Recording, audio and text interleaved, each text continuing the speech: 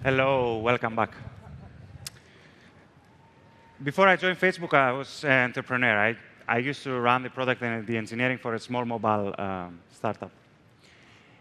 And back then, I was very annoyed that every month I had to write a check for my infrastructure cost, let alone the engineering effort spent on maintaining all that infrastructure.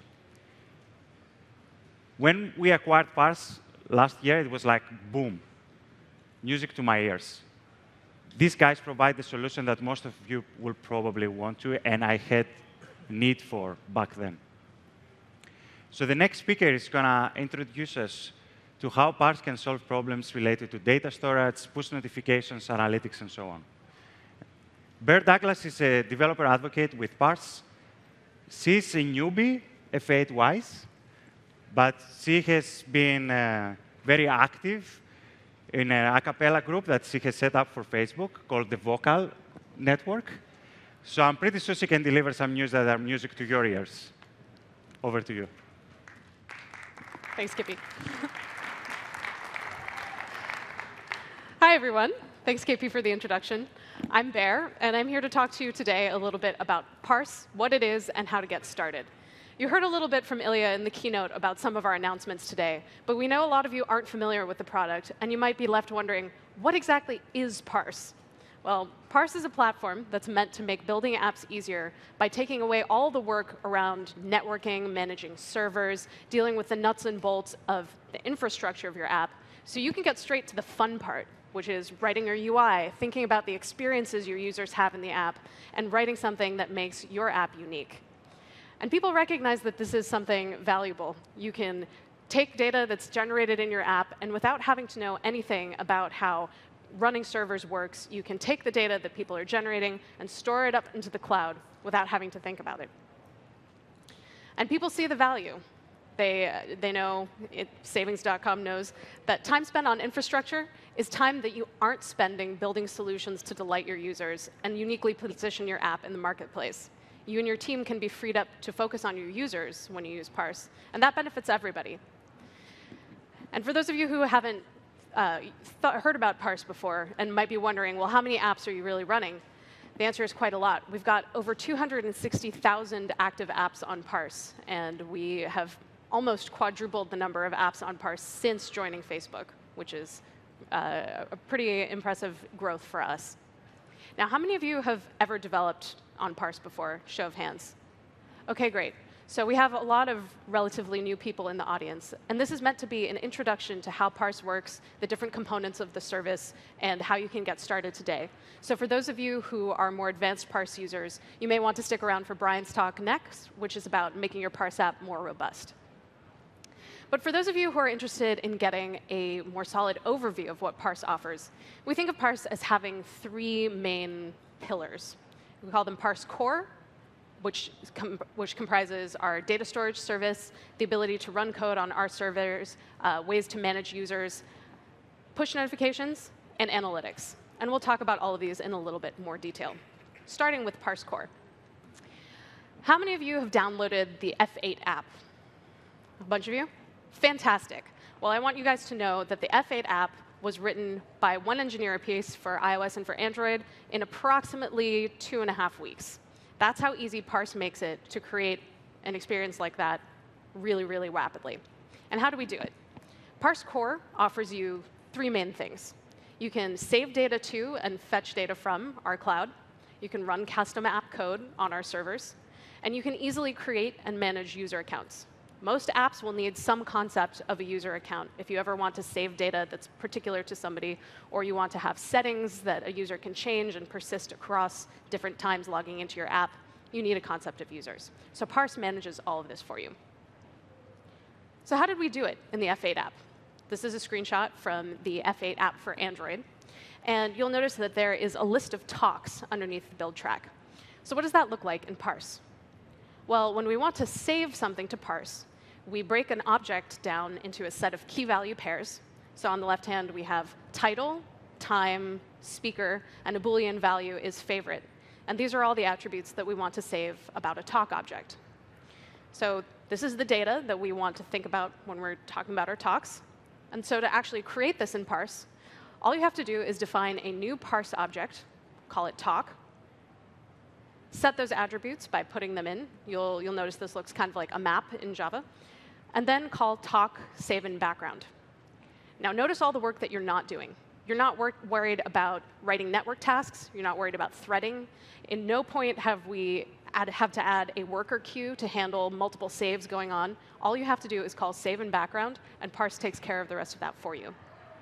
Now, this is examples from Android code. And throughout this talk, I'm going to be showing mostly Java and JavaScript. But the APIs will look very, very similar if you're working in iOS or in JavaScript or for Android or even for .NET. Save in background will always be called save in background.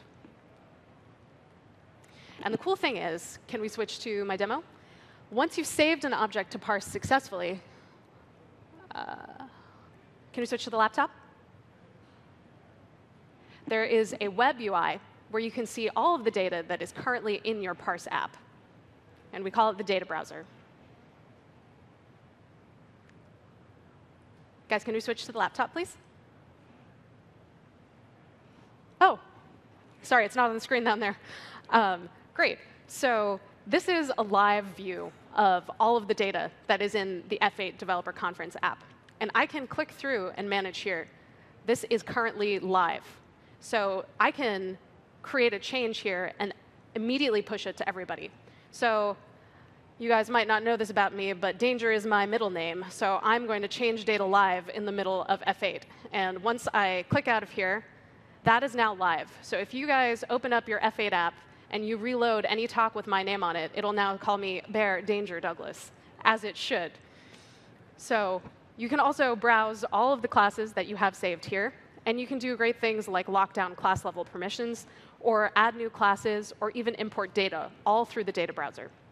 Now, this is especially handy if you have any people who are working on your app who aren't engineers and you won't necessarily have access to your code. They can still update data in the data browser for you, and they can still make important updates to your app, like letting everybody know what my real name is. Can we go back to the slides, please? Great. So that's getting data into Parse. How do we get data out of Parse? Well, you can write a query for it. So you can create an object called parse query. You let it know which class you're looking to search over. And then you can add some constraints. In this case, we want to only find talks where the track name is equal to build. And then just like calling save in background for a parse object, you call find in background for a parse query. And you can get a list of parse objects back, which we will expect will be all of the talks in the build track. Now, the cool thing here is we've showed you how to do this with general parse objects, but we also support subclassing in iOS and Android. So if you are interested in creating a strongly typed talk class here, you can write a parse query for a talk, and the objects that you'll get back can be used just like any other object that you would have defined in Java. And it's really handy to make everything type safe inside your app. Now, there is a limit on the size of parse objects that you can have. It's 128K. So many of you might need to store larger objects, like, say, a photo, and you can do that by using a parse file. A parse file can take an input that's either a byte array or a 64 encoded string.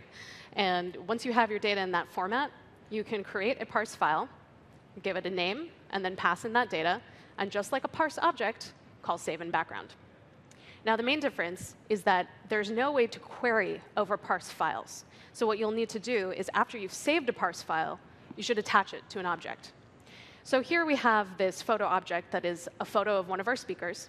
So then we can create the parse object speaker, attach the photo file to the parse object, and save the parse object in background. Now we can search for speaker, and we can search for speaker based on any data that is stored on the speaker object, and get that photo file back really easily. And you'll see that it appears in the data browser with a little oval around it to let you know that that's a file. Great thing about the data browser, too, is that if you double-click on that space or in any column that's marked file, it'll bring up a file picker on your computer, and you can upload it that way. So if you need to let somebody mass upload photos through the data browser, there's an easy couple clicks way to do it. Another cool feature that we released about a year ago is the ability to run custom app code on Parse. Now, we allow you to do this in JavaScript, and we call it cloud code. You can run custom code when objects are saved or deleted, or you can create custom webhooks. Say you want to run code when somebody saves a particular type of object with a particular value. You can set that up to be a special webhook. You can also schedule long-running jobs. So cloud code is meant to be for short, small operations. But if you need to run anything long-term, like a user migration, that belongs in a background job. Along with cloud code, we also offer the ability to easily integrate with third-party services. So we have a few pre-built cloud modules, we call them, that allow you to do things like send email with partners like Mailgun, MailChimp, SendGrid, or take payments with Stripe, or add SMS to your app with Twilio. But Parse Cloud also offers a class called Parse HTTP Request, which means that you can interact with any RESTful API from cloud code that you choose to build yourself. We have a few of these cloud modules pre-built, and you can see them up on our docs, but you can interact with virtually any service if you so choose. The final thing we have as part of cloud code is background jobs. And background jobs are for long-running jobs that might take a while to complete. So they have a timeout of 15 minutes. And they're for operations that need to be performed regularly or on command. And you can trigger it either using a web UI that I'll show you in a few minutes, or with a call to a REST endpoint at Parse's API/jobs. So if you don't know when you'll need to run this background job, but you want to be able to trigger it on command, you can do that relatively easily. And what does that look like? Well, in Parse's cloud code, you can define a class called a parse job, give it a name. In this case, we're lowercasing all the things, and then call a function. So this particular job is going to take in all of the users of my app and lowercase all of their names. I don't like camel case or uppercase letters for some reason. So I can query for all my users. And there's a line here that says, Parse Cloud, use master key. In Parse, only a user can modify their own data, or the super user can. And the super user is you with the master key. The master key is only available in cloud code. You can't use it from the client, because obviously you could wreak havoc that way if you let people have the master key on the client. But once you've called that, you can actually modify user data from cloud code. So we've queried for all our users, and we're going to iterate through that list and just save their name as their name lowercase. After that, we are calling either status success or status error to let Parse know that the function either completed successfully or with an error. If you forget to add these lines, your code will still run, but you won't know for certain in your logs whether or not the job failed or succeeded. So remember to add in status success or status error.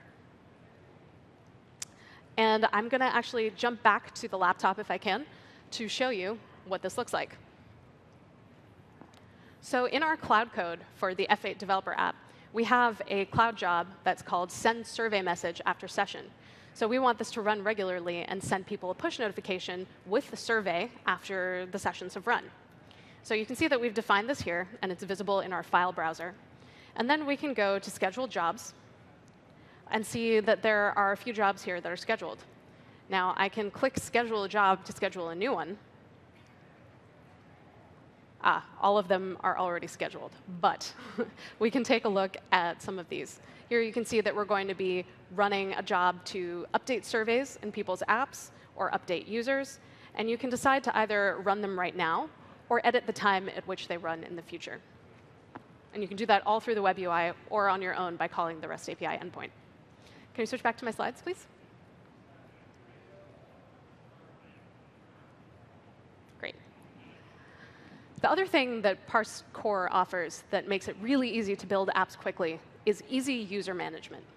So most apps need to have some concept of a user, and it's pretty much a royal pain to build in a sign-up and login system. That's why a lot of people use Facebook login for easy third-party auth. But Parse makes it even easier to build your own system if you so desire. So with Parse User, you can sign people up, log them in, or add third-party auth like Facebook or Twitter, or you can add GitHub if you want. We have tools for adding pretty much any third-party authenticator. And then once you've logged somebody in, you can manage their session with a concept we call Parse User, Current User. There's the idea of the current user in a session. Once you've got a user, you can use them to create roles. So for example, if you have a blogging application where you want admins to be able to remove content, but only users to be can remove their own content, you can create those using roles and using parse users. Once you have created roles and you have some concept of users, you can also lock down object-level security with ACLs. And Brian's going to talk about that a little bit more in detail in the next talk. But it's an easy way to improve security. So the API for signing up a user is really, really simple. It looks a lot like creating a parse object. You can see instead of calling parse object, you're saying parse user create. You're giving it a couple of attributes. In this case, username and password are both required. Email is not, but you can choose to add it at signup. And then once you have those fields set, you can call signup in background. Later, when you want to log somebody in, you call login in background with their username and password and a callback. And we'll let you know whether the login succeeded or failed. And we handle all the errors around if usernames are already taken or if you're trying to validate that people are adding incorrect passwords. And we can also handle if people want to have a password reset. We have a system for that, so you don't have to write that yourself. Now, the cool thing about having a current user in Parse is that once you have one, things look a little bit different. When you save a new object, let's say we have a blog post here. We'll call it parse object post. We'll put in title, author, topic, and then we'll call save in background. Now that we have this current user, there is an ACL on the object which defaults to public read and write only by the user that created it, without you having to do anything associating the post with the author object. You can set a global default ACL, and then once you save it up to Parse, you don't actually have to individually set things as people create new objects. It's automatically saved for you. And the great thing about that, too, is on the flip side, when you're writing a parse query, if you write a query for posts, the only things that will be returned from the parse query are the things that this user has permission to see. And you don't need to do anything to make that happen except have a current parse user session. So that's pretty cool. It's a bunch of logic that you don't have to write, and another small but important way that Parse makes it just easier and easier to build your apps faster. The next component of Parse is Parse Push. And one thing that's important to know is that Parse Core, Parse Push, and Parse Analytics are three totally different products. If you have a backend solution and everything that I've just talked about is not relevant for you, it doesn't mean you can't use Parse Push. It doesn't mean you can't use Parse Analytics. So you can pick a la carte what is going to make your life easiest to use and not be locked into any of the other things. So let's talk about push notifications. In Parse, they're based off the concept of an installation. And this is the one kind of tricky part that I want everybody to understand. An installation is the pairing between one device and one install of your app. That saves an installation object in Parse. And pushes are sent to installations. So one user may have multiple installations associated with their account. If I have an iPhone and I also have an Android tablet, I may have your app on both of those devices, and you might want to push to me just once. You might want to push to me on every device. But you probably want to keep track of which devices belong to me. So you can do that by adding a relationship between the installation object and the user object.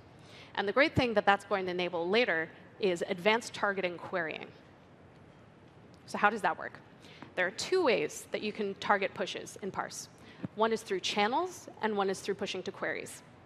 Channels are for stable interest groups. Like say you have a bunch of users who are interested in hearing about news about a sports team. You're relatively certain that if I'm a Yankees fan today, I'm not going to change my mind and become a Red Sox fan tomorrow. So you can subscribe people to this channel and be relatively certain that they want to hear these pushes over and over again. Now, if you don't know a priori who is going to be interested in seeing this push, you want to target to people who are in an ad hoc group. Like say you have a chat application and you don't know ahead of time who's going to be included in the chat or excluded in the chat. Then you should push to a query instead. In order to push to a query, the class you're querying on has to be pointed to from the installation object at some point, which is why we recommend that you save a pointer from the installation to the user, because that's often the class that people are interested in keeping track of. So what does this look like? Pushing to a channel looks remarkably similar to saving and creating an object. You'll create a new parse push, set a channel, set a message, and call send in background. Super easy. And you can also send these from the push console. Can we switch to my laptop? The push console makes it very easy to send pushes, not from code, but just right here from this web UI. So I can click Send a Push. And in fact, I have authorization to send a push right now.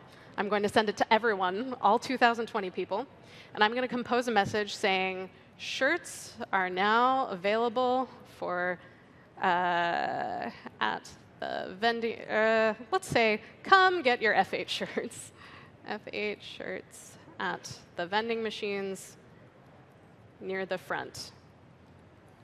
And you can see here that I can preview what it's going to look like. This is on an iOS device. And I can see what it's going to look like when people get the notification in their status bar, and what it's going to look like if they're in another app. I can also toggle to Android, so I can see what those same views would look like on an Android device. Now, if I'm satisfied that this is going to appear well, I can schedule it. And I can either schedule it to send right now or at some time in the future. And if I choose to send it at some specific time in the future, I can click this handy little button here that says, send this push in each user's respective time zone. And this is a big deal if you're running any sort of marketing campaign that uses push. If I have users in China and I have users in the US, I don't necessarily want to send them all pushes at the same time, because I might be waking somebody up at 3 o'clock in the morning. So what you can do is, with one click, easily send to people at the correct time for their time zone. But we're doing it live, so we're going to say send now. And those of you who have the app should get a notification shortly. Right now, it's in progress. So we'll take a second and watch.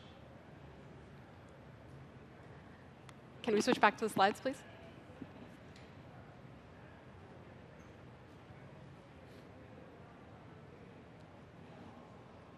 Oh, this is my slide. Now, for more advanced targeting, you may want to push to the results of a query. And the way you do that is, first you set up an installation query, and you want to find people who have a badge ID equals true. Now, in the case of the F8 app, there are lots of people who signed up and downloaded the app because we made it open to everybody. But a lot of people don't actually have a badge for the conference. So we don't want to send people a bunch of spammy pushes if they're not physically here. So let's say we want to only push to people who have a badge ID. Then we can define a new parse push, set the query to be the installations that have a badge ID, send a message that says, welcome to F8, and send in background. It's really just as simple in this code as it is to set a channel. And we'll only send pushes to the people who have badges and are physically here.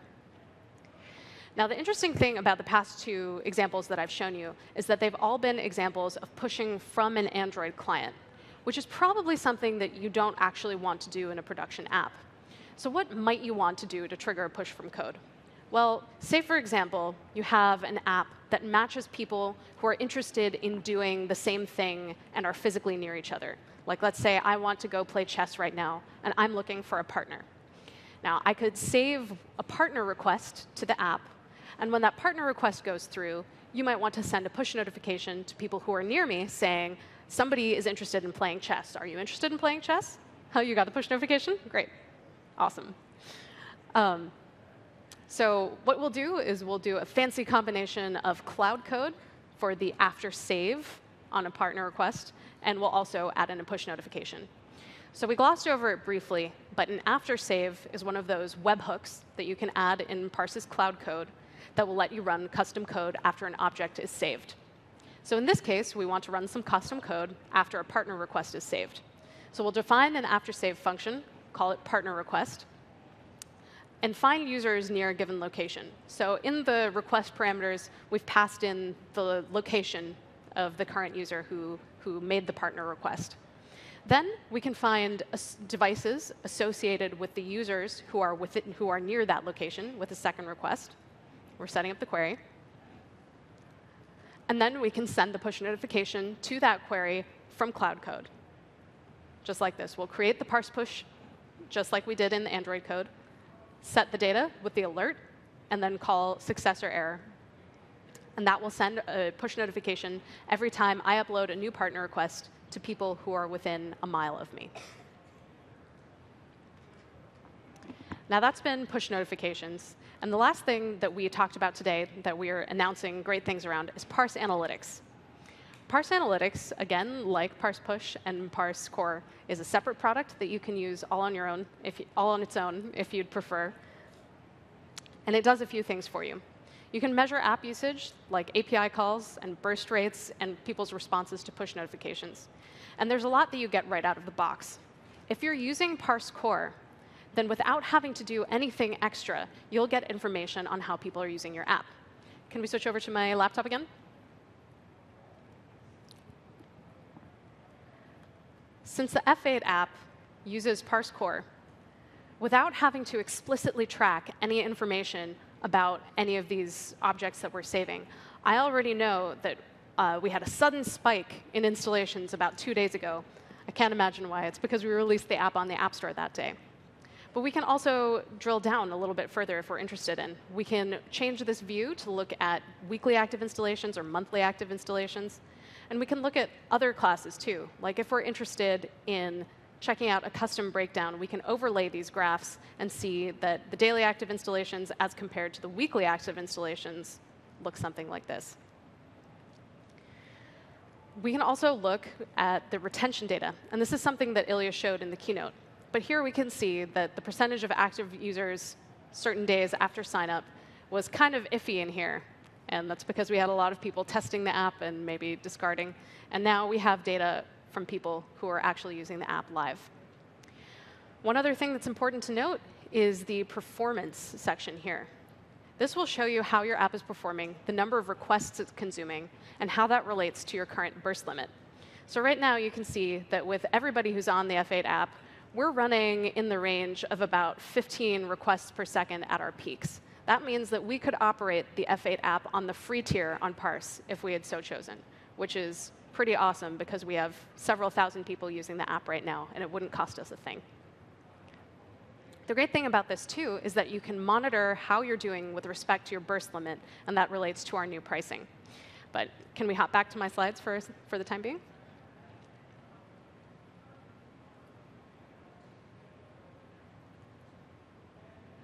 So those are the kinds of pieces of data that you get out of the box if you're using Parse Core.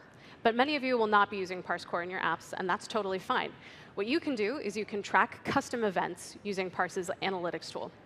So a custom event looks like a freeform event with a set of dimensions, and you can have up to 4 dimensions on an event, and these dimensions have to be strings. So what does that look like in practice? Well, suppose we're looking to track people's signups.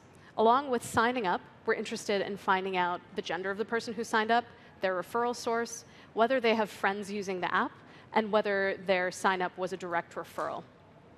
So we can create this event, call it sign up, package up all these dimensions in a map, and then save it to Parse using the call parse analytics track event. And as with all calls to Parse, you don't have to worry about networking, about threading, about enqueuing things in a task. You just have to call track event. A good thing to see here is that there are some extra dimensions that we're saving. We made the decision to bucket the number of friends using the app.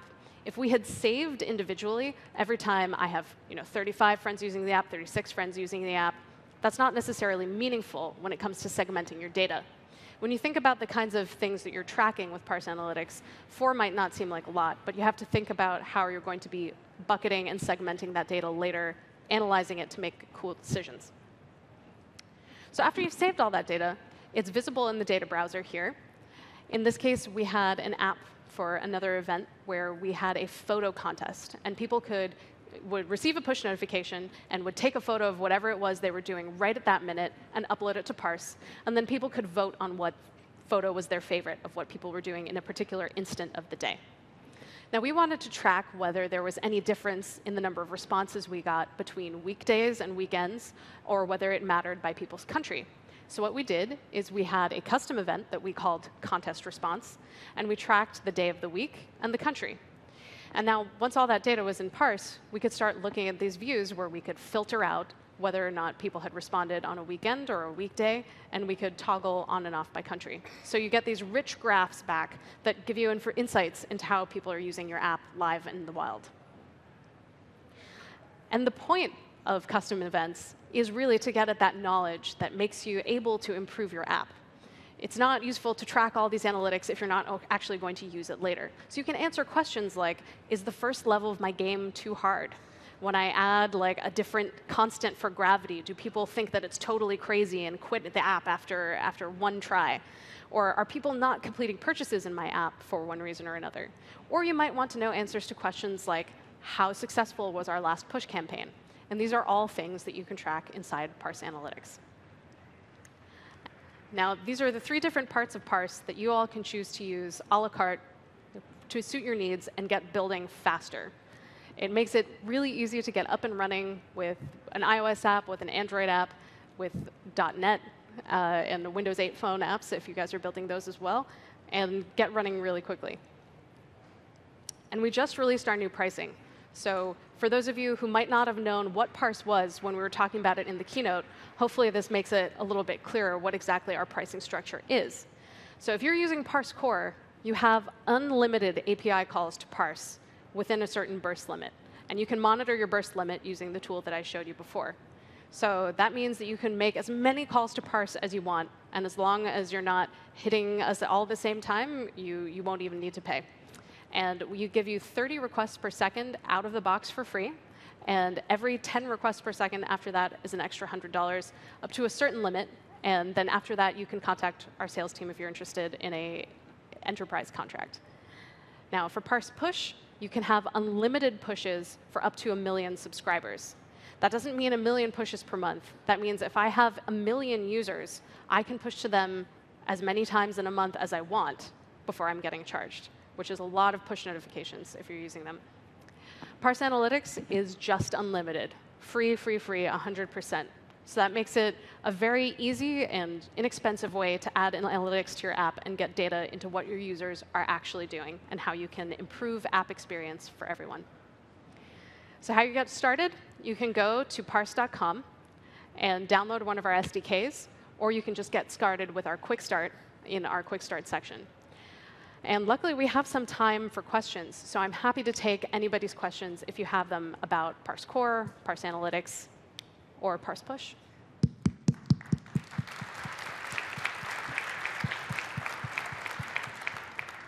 Hi.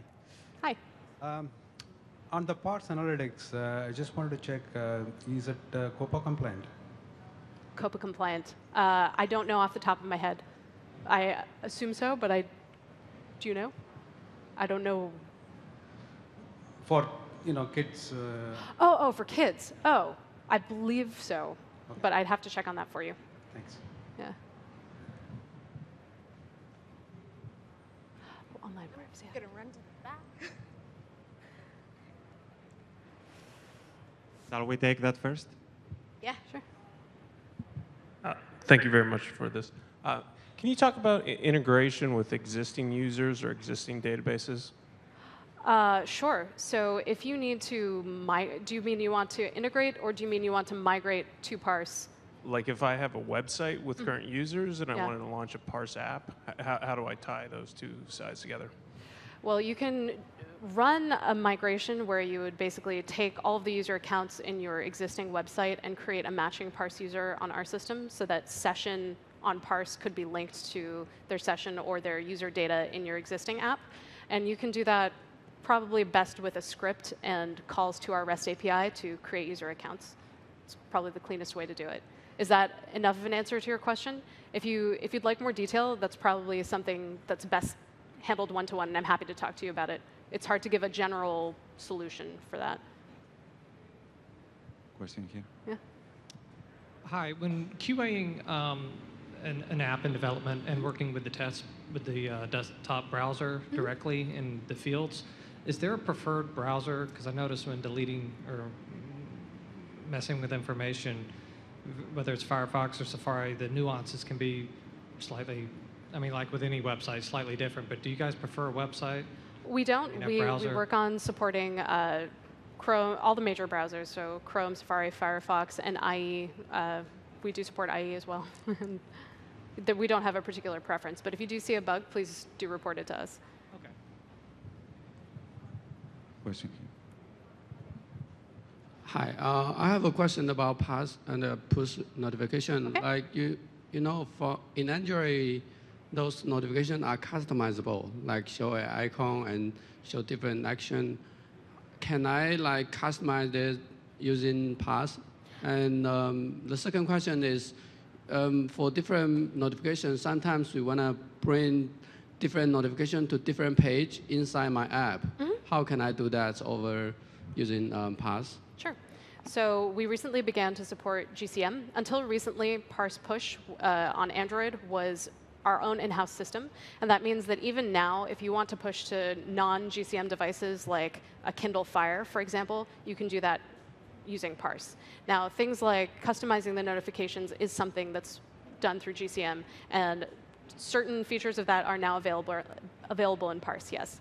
The way to handle content being passed in is to add that content in the message of your app, in the message of your push notification that's being sent, and then within your app, you can handle that with a custom broadcast receiver that will pull out that extra data and direct somebody to the content in your app. Fair question down right. Hello. Hey, I just wanted to know what kind of relations are supported between different data objects in Parse? Sure. So we can either, in Parse, when you're trying to manage relationships between two objects, there are a few ways to think about it. You might have a relationship that needs to be one-to-one with objects, and in that case, your best bet is to just have a pointer. There might have a one-to-many relationship, in which case you probably want to have an array of pointers. Or there might be a many-to-many relationship, which you can handle either using a parse relation, which is similar to a join table conceptually, or an actual join table if you have a bunch of metadata that you want to store on the relation. So for example, if you have a follow-follower relationship that you're maintaining in your social app, you might want to also have information about that follow relationship that says, you know, this person followed this person on this date. And so in that case, you'd want to use a join table. We have a great guide in our docs section called the Relations Guide, and that will walk you through how to choose the best relationship model for two objects in your app. Question here. Does Parse Push support push notifications to browsers? No, not yet. And I have a second question. If I'm using the JavaScript SDK, Yeah. Is there a way to encrypt passwords that I save on the client for reauth? Not automatically built into Parse, but yes, you can definitely do that. All right, one more. Do you have any profiling tools available? So for running a job in the cloud and we are getting failures or we're seeing bad performance or we're getting, something's not optimized correctly, is there some way for us to dive deeper into what's going on there?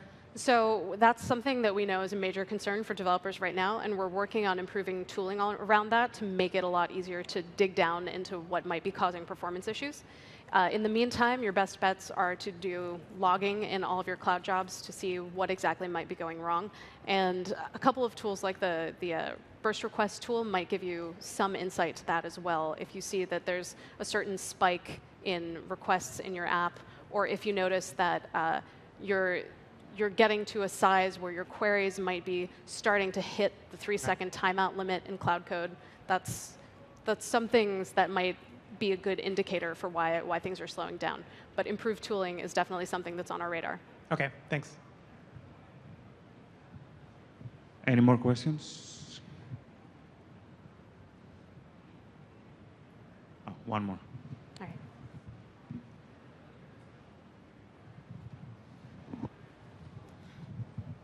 I'm just curious, with the new pricing model, are you guys going to allow custom domains on the free product, or is that still going to be a paid thing? That is a good question. I don't actually know the answer, but I can look it up and find out for you. Thank you. You can come meet me after. All right. Thank you, Bear. Well, thank you, guys. Oh